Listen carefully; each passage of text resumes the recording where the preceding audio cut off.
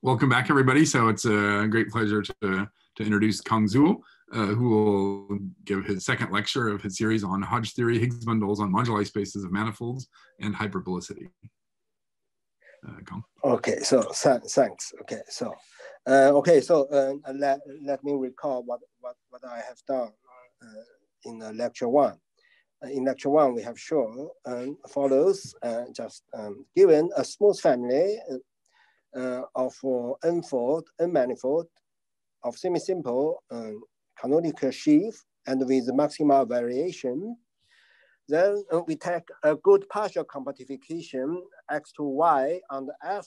And okay, so the complement S is normal cosine divisor. And then we take further projective compactification.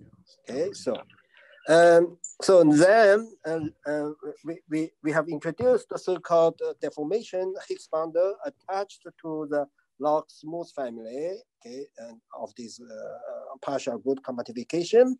And this Higgs bundle, deformation Higgs bundle can be written as graded pieces, FPQ, just the cohomology of wedge product of tangent sheaf along the fibers, relative log tangent sheaf.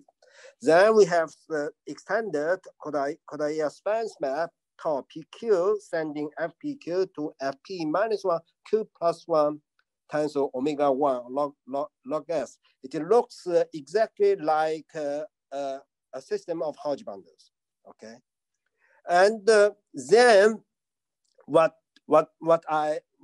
we have done in my first lecture, then there exists a Higgs map from F tau to E theta tensor A inverse, after taking a high power of fiber product, okay, of origin family, but the base stays the same, but the fiber is a fiber product, okay, where E theta is a system of Hodge bundles or of a quasi-canonic extension of polarized variable Hodge structure on Y without S and T. And remember that the T is additional singularity in the construction of the new family. Okay, and A is given ample line bundle over Y. So what does mean this Higgs map? Just means that we have this kind of commutative diagram. Okay, I write this in the graded pieces. Okay, and this this comparison map rho satisfies certain tau-Hadley injectivity in following sense. Okay, so you look at the log tangent sheaf on the base and acting on the first pieces of deformation Higgs bundle. This is precisely the structure sheaf on Y. Then on the usual Kodaira spans map goes to the space of infinitesimal deformation of the fibers. This is just the second piece of deformation Higgs bundle. Then you do this comparison map. Go to the second piece of system of Hodge bundle tensor A inverse. You look at the composition map. This composition map is injective. Okay, this is the so-called tau-Hadley injectivity in our comparing theory. Okay, so then by taking the double dual of the extension, and note that the codimension of Y bar without Y is bigger or equal to 2. So then we obtain extension of this comparison map. So everything is now over Y bar over this projective base. Okay. So then by taking since we have this sort of tau-Hadley injectivity, we can run the no-zero iteration of Kodaira spans map. We take the maximum one. If we take the maximum one, we get following big subsheaf A in the certain symmetric power of log differential form on the base, and where A is ample. ample where A is ample over some open set in Y bar. And usually people use this big subshift, use this existence of this big subshift as a black box without mentioning how this big subshift constructed. And yesterday I spent a lot of time to explain the construction of this big subshift. Okay, so it cost a lot of time. So okay, in fact, there is a second construction of this comparison map, without taking the high power of the fiber product, but replacing the original family by Kawamata base change, Y prime. Okay, then we will find a section in the dualizing shift power mu times the pullback of some ample line bundle inverse power nu on Y prime. So then we will get this kind of comparison map. On the Y prime, just a pullback of original deformation Higgs bundle on Y prime, we get the comparison map. Okay, and okay, so this is the second construction. So now today I like to use the existence of this such a big subshift to show something, to show some geometry on the base, log base. Y bar with S bar. Okay, we start with a classical Picard theory. Okay, Emile Picard two important theories in complex analysis. First is so-called the little Picard theory, says that there's no constant holomorphic map from the complex line to P1, remove 3 points. And this theory is very easy to prove just using people learn this in the lecture of complex function of holomorphic function of one variable, just using Neuville theory. But then we have the second theory. This is called the big Picard theory. Okay, so this means that pick up the punctured disk D star, and that gamma be a holomorphic map from D star into P1 without removing 3 points, then gamma can be extended as holomorphic map from D to P from D to P1. This means that the singularity of gamma is not essential, just a pole. Okay, so so now we go to the high dimension analog. We see a complex space is Brody hyperbolic if there's no constant holomorphic map from C to X. We see a complex space is a Kobayashi hyperbolic if the Kobayashi-Posadas metric is no degenerated. And certainly one can show that Kobayashi hyperbolic in Kobayashi hyperbolicity implies Brody hyperbolicity. Okay. So then,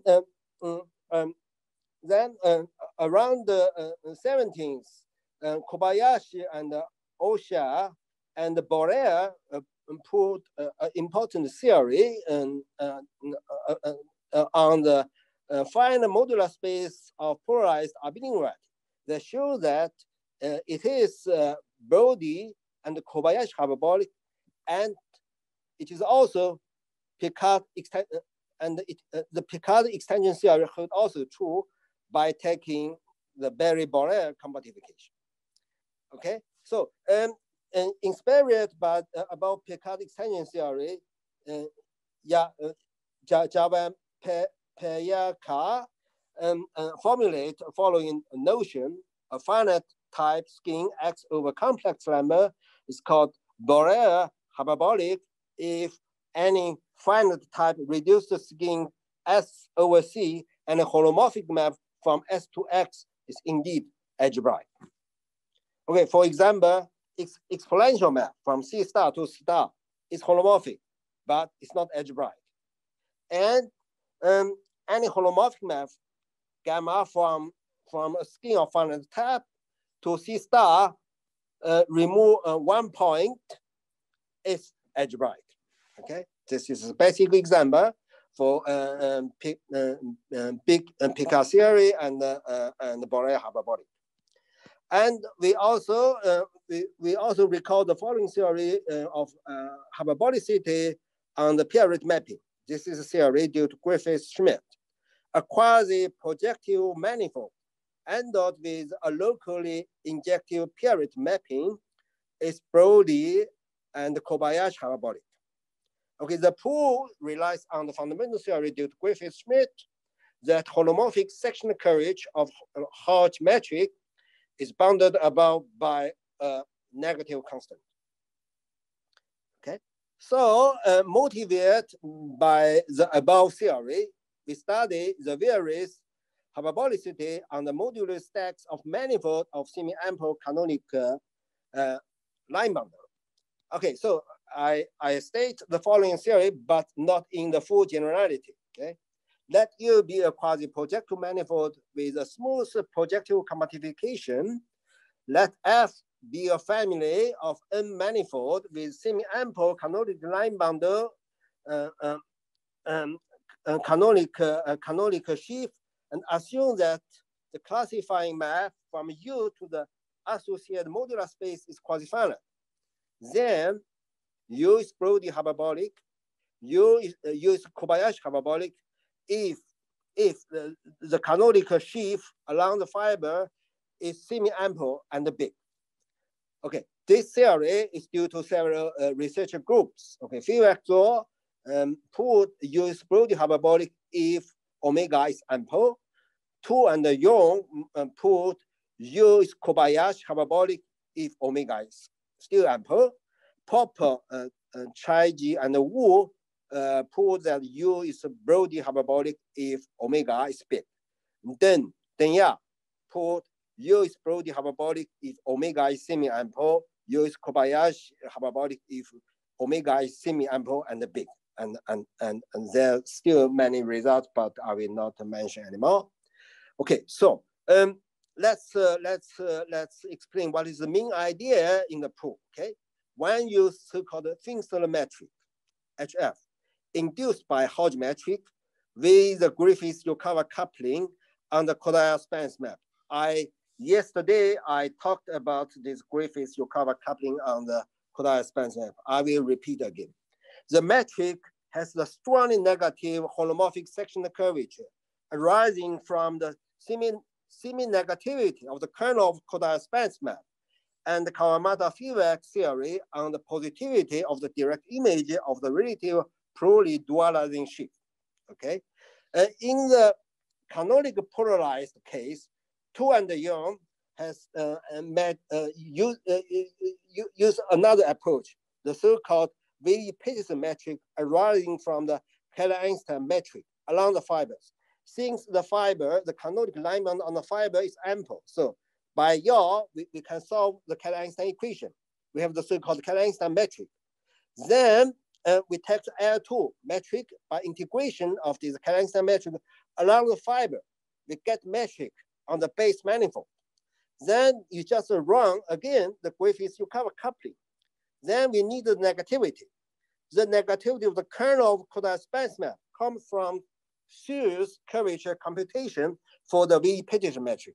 This is the analog of Griffiths curvature computation for the Hodge metric. Okay, this you see this kind of analog. Okay, so now I like spend some time to explain the Picard extension theory on the Moduli stacks. Okay, so this is a theory due to Denya and Stephen Lu, Sun Ran, and myself 1 year ago. We put this concept. Let's make the statement. Let U be a quasi-projective manifold with smooth projective compactification Y bar. Let F V to U is a family, be a family of n-fold with semi-ample canonic sheaf omega, and assume the classifying map from U to the Moduli space is quasi-finite. it means that any point, the pre-image of any point is finite. Okay, just means quasi-finite. Then the Picard extension theory holds true.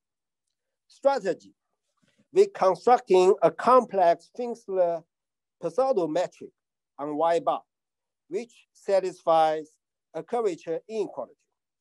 And second ingredient is so-called, we need a generalization of loose extension theory. Okay, let me recall the original loose extension theory. This is quite this is formulated in the geometry way.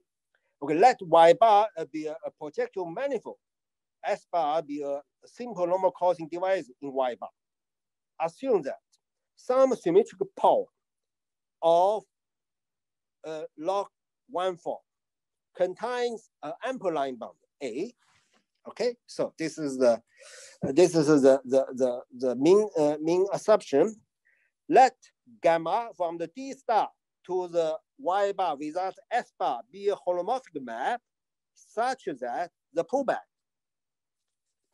You see that we pull back first. We pull back to the symmetric power to this gamma to the punctured disk. Then we take the derivative of gamma. We get a map from the symmetric power of the pullback of one form to the symmetric power of one form on the polydisk, punctured disk. Then we take the composition map. The assumption is this map is not zero. It's not totally zero. It could have some zero locus, but it's not totally zero. Okay. Then gamma extends to a holomorphic map from the D to Y bar.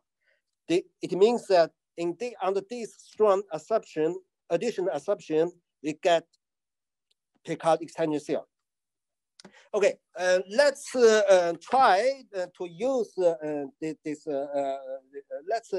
try to use loose extension theory to prove something. Okay, we look at a baby case, a baby case. The Picard extension theory holds true for the moduli stack of projective curves.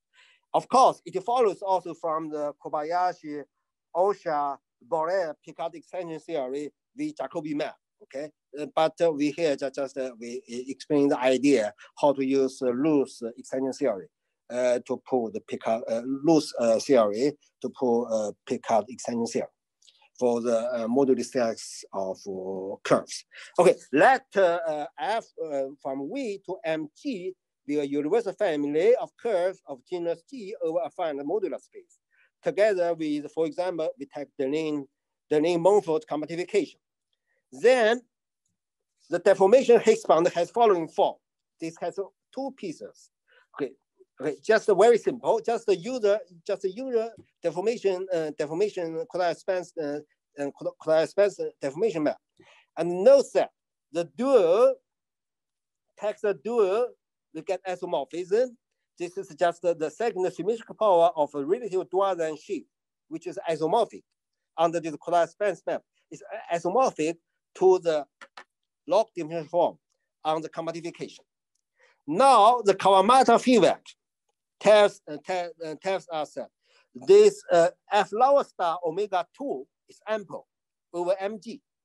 It means that there exists a map on mg bar, and it's a direct sum of ample line bundle, which is surjective to some symmetric power of direct image of omega 2, okay, which is surjective over mg. Okay, now given any holomorphic map gamma from the punctured disk to mg, one find the direct Riemann A such that the composition map does not vanish. Because this map is surjective. So therefore, we apply loose extension theory. You get the proof.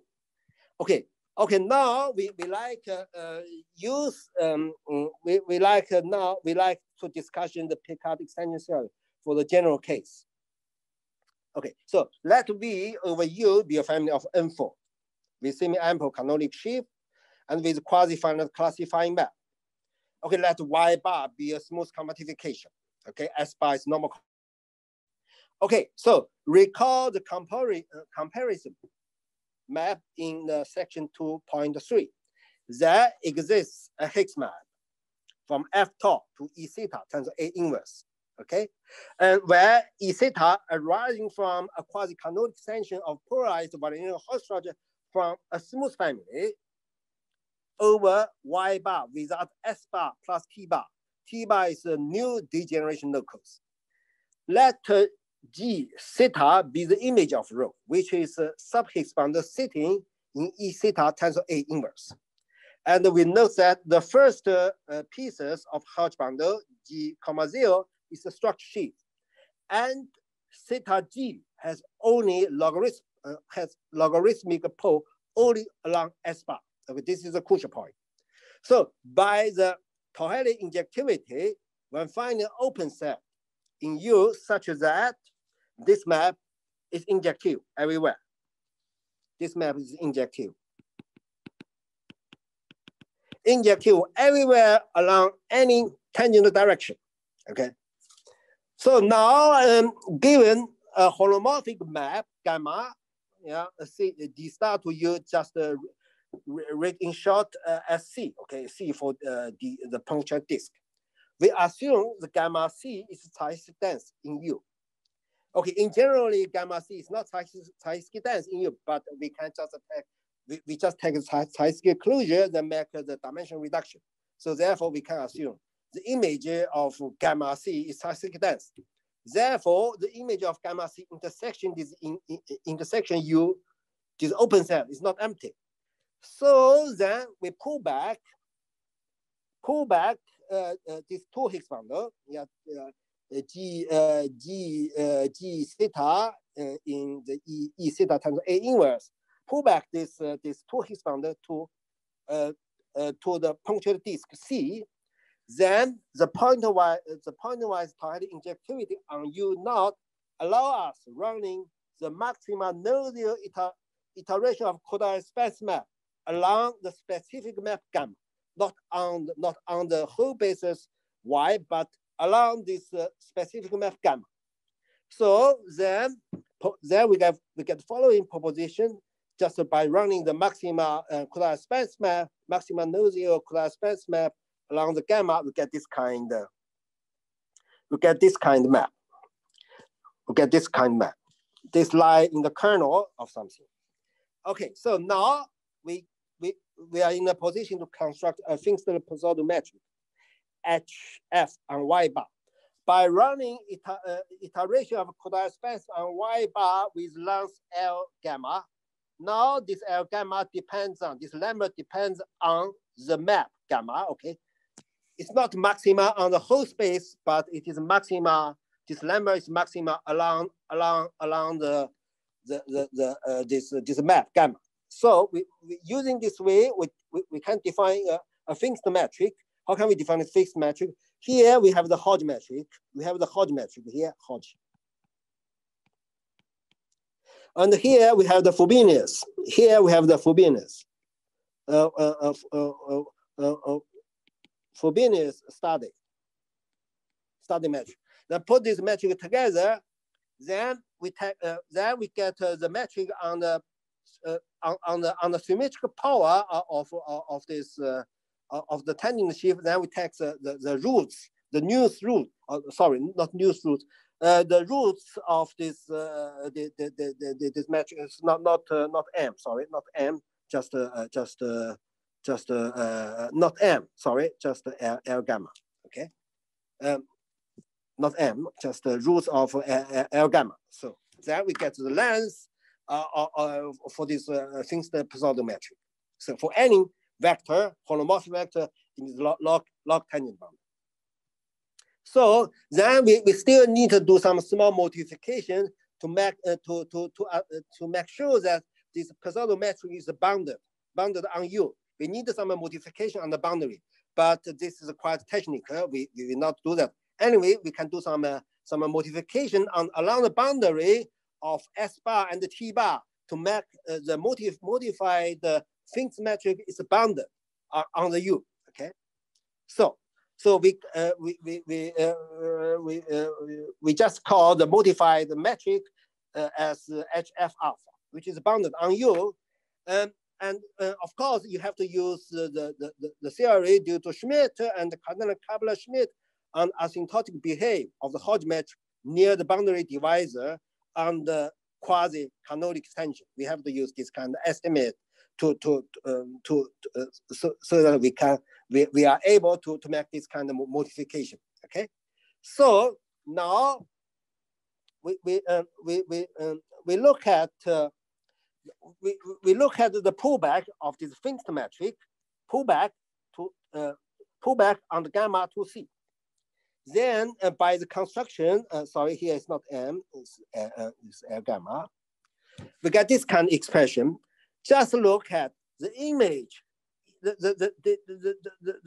vector, this tangent vector under this iteration lies in the kernel of the Higgs field, coming from the Higgs field of the system of Hodge boundary. Here we have the semi-negativity by Griffiths coverage computation, pointwise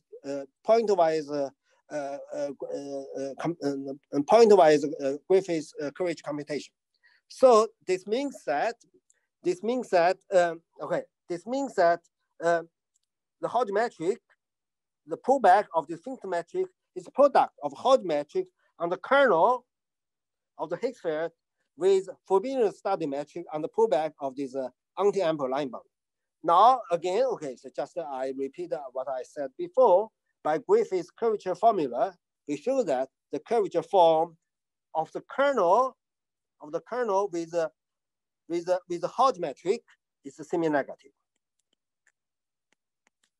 Okay, so therefore, put all together, we get following curvature inequality.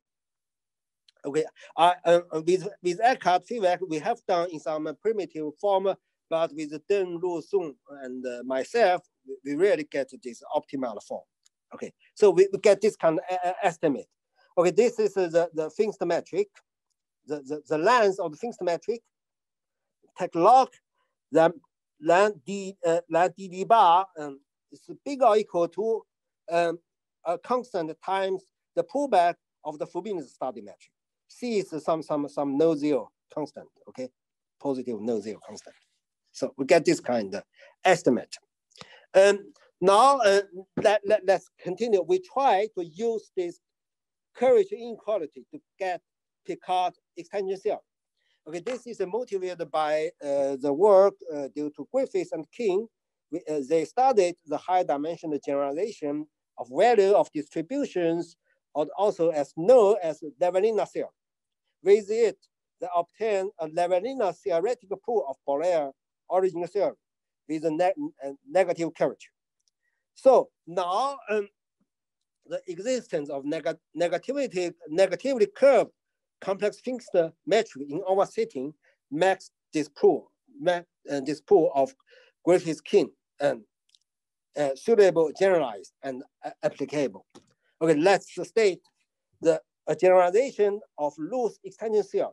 Okay, let Z and D be a log pair, and gamma be a holomorphic map from the punctured disk into Z without D. Okay, assume that there exists a Fink's metric on Z satisfied about curvature inequality with respect to the pullback gamma. Then gamma extends to a holomorphic map from D to Z. Okay, so this is the generalization of loose extension theory. Let's sketch the proof. Okay, this is really use this the Levelina argument. Okay, we first do some coordinate transformation. Okay, so we identify D star with the inverse puncture the unit disk just called the D cycle. Okay, D cycle. Then we take some subset subdisk in this subring. Some analyze in this D cycle, okay, called the DR I naught, I naught, and R, and so on, then we can define following leveling characteristic function of the pullback of Frobenius caliform. Okay, this is a caliform of Frobenius study metric. So in this way, called D gamma and L. Okay, this is the leveling characteristic function. Okay, it's well known. Anyway, I'm not expert, but you can see the paper by Damai or the Nakuchi Winkelmann. E, the growth of this leveling function like log error, if and only if this gamma can be extended holomorphic over infinity. This means that our original holomorphic function over punctured disk can be extended. Okay, this is equivalent. Now we have to show why this leveling function looks like log error. We schedule the pool. First, we have the curvature inequality. We get this kind of estimate, okay, by integration.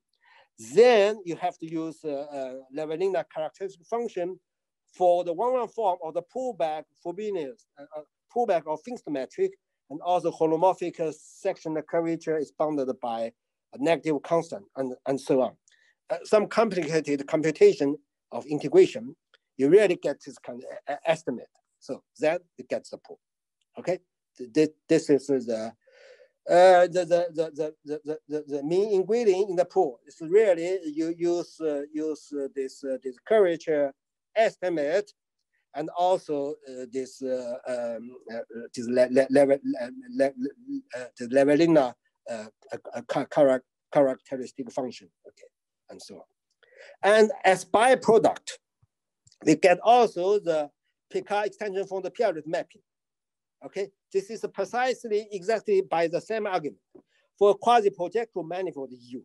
Okay, carries a locally injective Tau-Helling map, then applied above extension theory to maxima no-zero extension, a no-zero iteration of coproduct with Kodaira-dimension map on the Griffiths augmented line bound. You get this kind of thing. This is precisely the iteration of the Griffiths augmented line bound. Okay, in this way. Then the Hodge metric on the right side. You have the Hodge metric here on the kernel. You have the Hodge metric on the augmented line bound. This is negative. This is a strictly negative Hodge metric. This is a semi-negative. So in this way, it induces also a Finch metric, satisfies the required curvature inequality for Picard extension theory. So therefore, then put also and this Picard extension theory for the base carry a locally injective period mapping. Okay, so I'm not sure. Maybe one can also try directly use Griffiths Schmidt's theory on strictly negativity of the holomorphic section curvature. One can still try to put this kind of extension theory, but I'm not sure. But one can try it. But it seems that this curvature inequality seems very strong. Okay, so we get the Picard extension theory. Okay, so next step, maybe I should talk about Alakalev inequality. This is also I find this also a very nice topic. Okay, so you let M to be the cosine modular space of polarized manifold with ample canonical line bound with a fixed here the polynomial, right? And we consider a map, a log map from Y to M bar, okay, Y bar to M bar, where Y is a curve, okay, Y is a curve. So then Then the negatively curved Fincke metric on M, having such kind of negative curved Fincke metric on M, the general principle of Yau's form of alpha Schwarz lemma suggests that there must be an inequality between the logarithmic hyperbolic metric on this log curve and some singular calorimetry on the modular space. Okay, Firak construct a series classes of invertible sheaf lambda nu on the M bar, which is Nef on M bar and M on M. Okay, and this class is natural. This line mount is natural in the sense if we have a log map from Y bar S bar to M bar S bar, which is induced by semi-stable family, then the pullback of this line bundle, which is a classified map, is precisely the determinant of direct image of news plurally canonic dualizing sheet. Okay, so we have this kind of Alakelov inequality. Okay, so this means that the slope of a direct image of news direct image of news power of dualizing is bounded by this number, where n is the fiber dimension. Okay, fiber dimension, and n is fiber dimension. Nu is this power, and okay, so. And in general, for any subbundle in this direct image, we have the exactly same upper bound. Okay, and this is a sort of Alakelov inequality. In fact, Alakelov passing Fatin-Sterling in sharp form, and Alakelov put Alakelov inequality for the family of abelian variety. And the Firak Zuo shows that the Alakelov equality holds true for some special family of abelian variety. They are precisely family of abelian variety over Schumann curve with a manifold theta group of manifold type. And the Shunli Tan proved that Alakelov inequality holds true strictly for family of curves and nu equal to 1. And Green, Griffiths, Kerr, Jost Zuo, Peters, Firak Zuo, and the recent work by Picard, Gonia, Katia, Brada, Toledo have studied Alakelov inequality for the system of Hodge bounded over curves. Okay, so now we want to show this Alakelov inequality holds strictly for family of variety of general type. Okay, in contrast, this kind of inequality could be equality for family of abelian variety or the Galabi or manifold, but for the family of variety of general type, it holds strictly. Okay, okay, this is the statement. You get the strictly inequality for those new if the new plurally canonical linear system on the fiber define a birational map. This is important. On this condition, for those new, on this condition, you get strict inequality. Let's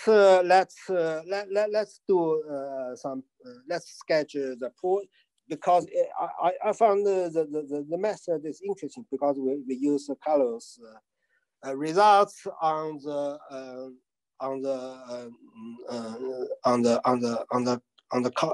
correspondence between semi-simple objects. So let mu nu denote the slope. Assume you get equality for those nu. You get equality. Let's mu nu denote the slope. Then for any sub bundle A in this vector bundle, we have inequality, right? Because we have the first result, we have inequality. So therefore, this means that this sub bundle is a semi-stable vector bundle. Y bar. Okay, so now we try to get some contradiction. We consider this multiplication map.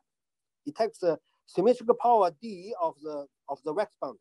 Then you have the additional map, so multiplied by D map, goes to the D times nu Pauli canonic linear system. And the kernel has a meaning. The kernel is precisely the subspace of all homogeneous polynomial of degree D in the idea defining the birational embedding of the fibers of F. Okay. So by apply our careful inequality for the image of the D multiplication map, and we show that this kernel is a semi-stable subbundle in the symmetrical power of this vector bundle of the same slope. You can imagine that. You try to find a flat basis, such that on the flat basis, this kernel is flat. Then you are done. Okay. So this is the crucial point. After a base change of y bar and twisting with some line bundle, we may assume this vector bundle is a semi-stable of degree 0. And SD, the symmetrical power of degree D contains the kernel as semi-stable subbundle of degree 0. Now we use the theory to Simpson. Let C dalam to be the category of the vector bundle over y bar with integrable connection, and the D double to be the category of semi-stable Higgs bundle of degree 0. Then there exists an equivalent functor, okay, between these two categories. This is for semi-stable object, okay, not only for polystable, but also for semi-stable object, because here we are working on the semi-stable vector bundle of degree 0. So we just recall some consequence of this functor. The functor F preserves the tensor product. In particular, it preserves also symmetrical power.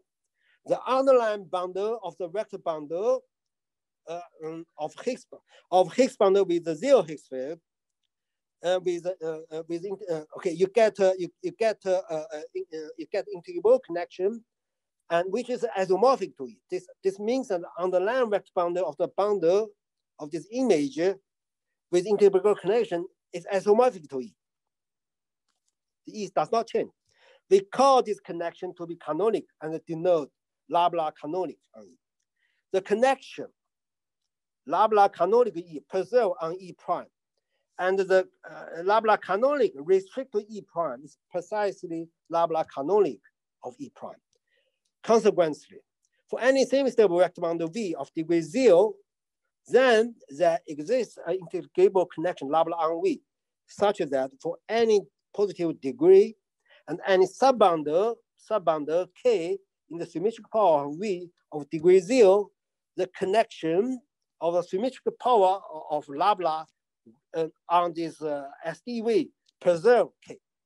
So apply this property in our situation.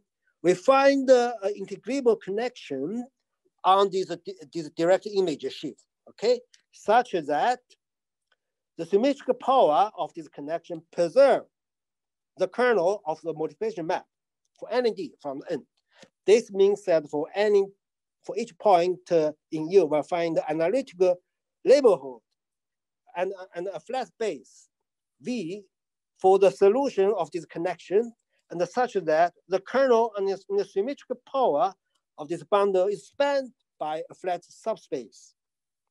Okay, this means that we find a base on the direct image of the relative canonic line bundle over delta, such that the coefficient of all polynomials in the idea defining the smooth fibers of our family on the birational embedding is locally constant. But this is a contradiction to F is null as a trivial. So you get a nice proof. Any question? Okay. So if no question, then we continue to the section 6. Okay, geometry.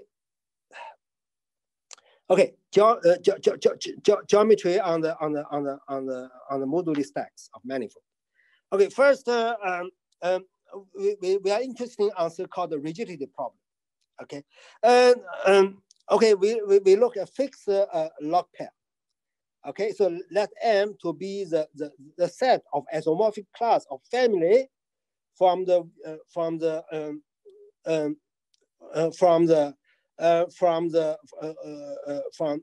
family of V to this log pair of n-fold of semi-stable canonical line bound with fixed Hilbert polynomial. So the generalized Chauvet program over function field asks the finiteness of M.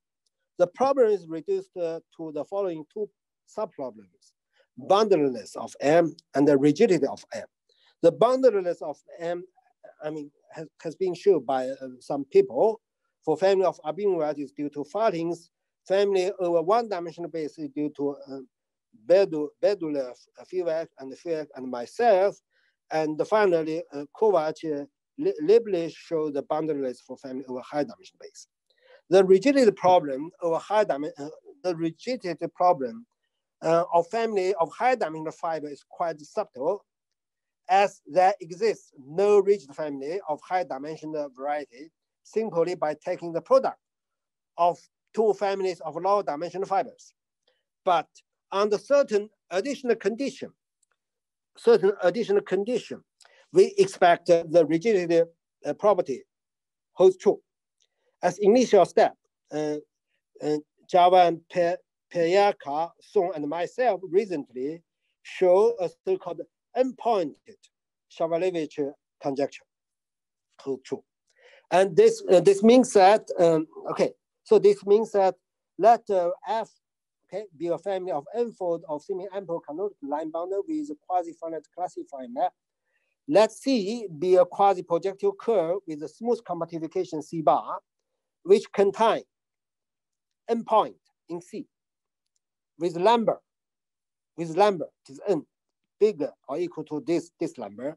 Okay, depends on the fiber dimension n and depends on the degree of log form on the base curve.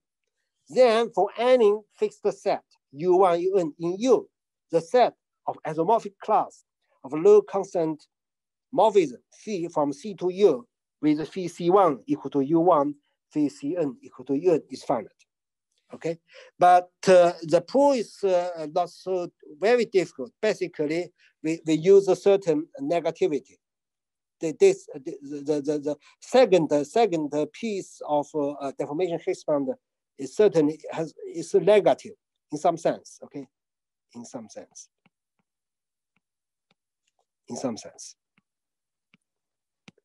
So you get a bound.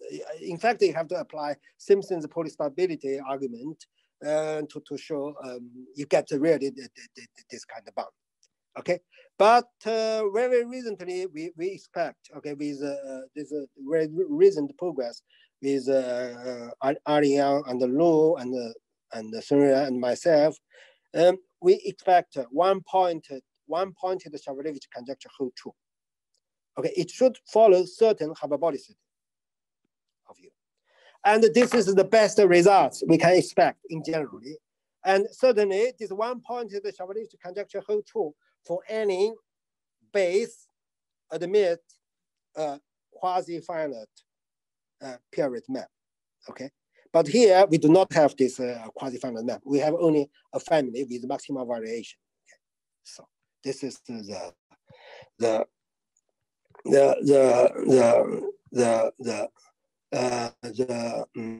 okay, the question. So maybe I should go to the next step, to the Riemann-Pfingst metric on the modular space of manifold. Okay, so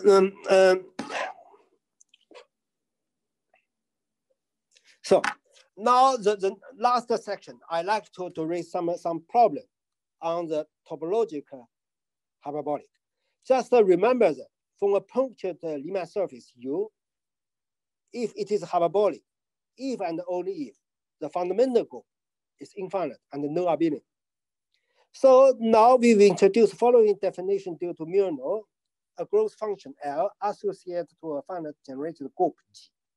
It's defined as follows: for each positive integer S, let Ls to be the number of distinct group elements which can be expressed as words of length small equal to S with a fixed choice of generators and their inverse.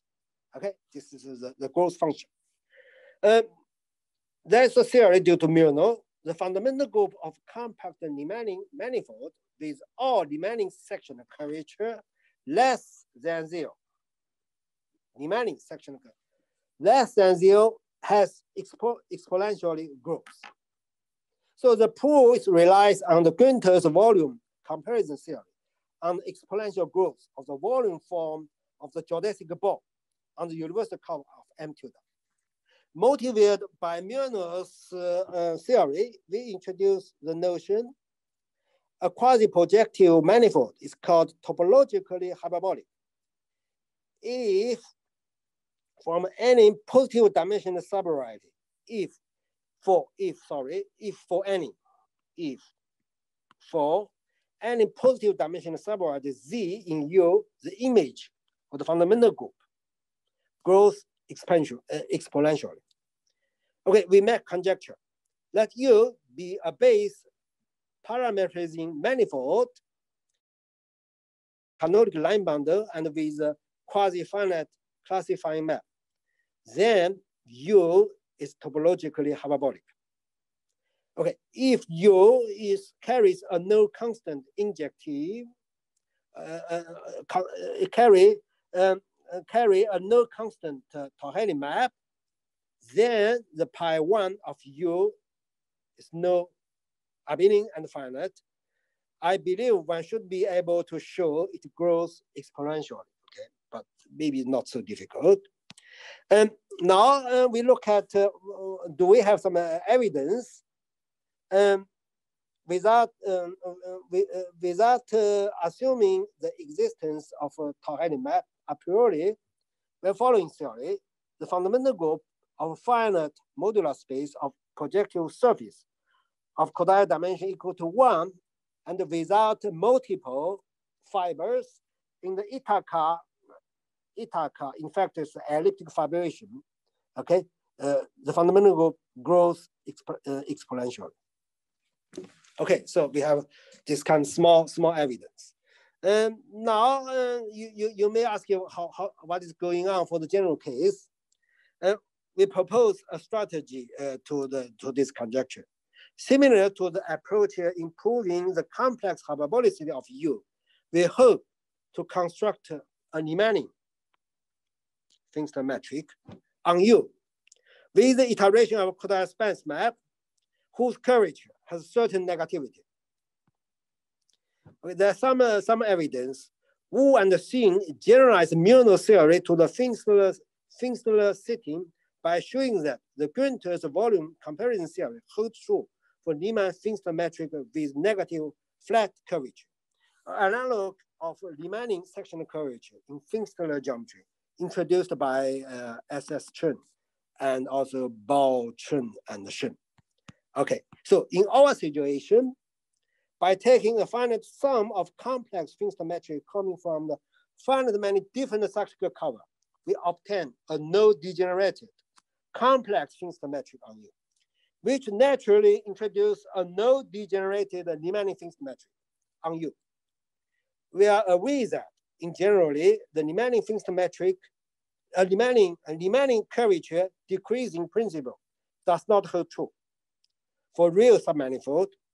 But very recently, together with Stephen Lu and Sun, we observed that the fact that the purely harmonic map of the composition of horizontal period map with the projection to the symmetric space of no compact type implies decreasing of Riemannian curvature, still hold true in a weak form, okay, in a weak form. We expect this weak form of no, negative sectional curvature can be used to show the Gunther's volume comparison inequality and get solution of conjecture on the fundamental goal by Milnor's origin argument.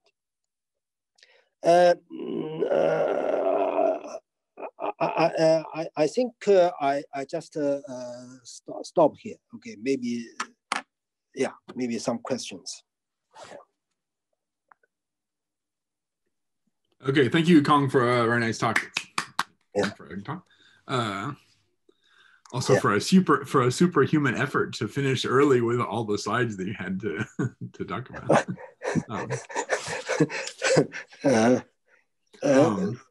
Yeah. So okay. So does anybody have any questions? Yes, one question that I had is, in the rigidity theorems, you assume some direct image is semi-ample, and is it enough to assume something like big and Neff? Semi-ample is. Okay. Let's go the rigidity.